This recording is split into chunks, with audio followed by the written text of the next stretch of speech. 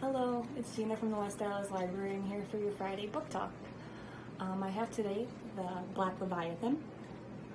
It's a classic Moby Dick story retold with a fantastical twist. So the boats become airships and the whale becomes a dragon.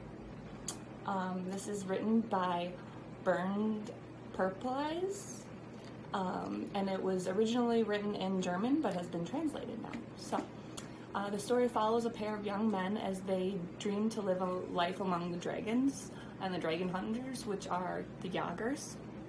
And then Leon, the main character's father, is killed, and tragically, but this provides him with an opportunity to join an airship.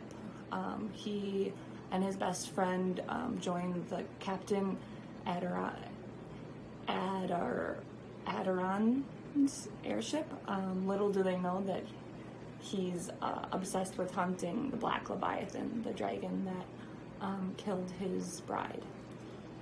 This story has, everything you could want in a fantasy novel. It has flying, multi-dimensional creatures and amazing air battles, and the world building and characters are really developed despite, it's not a very long novel, so they get a lot in there.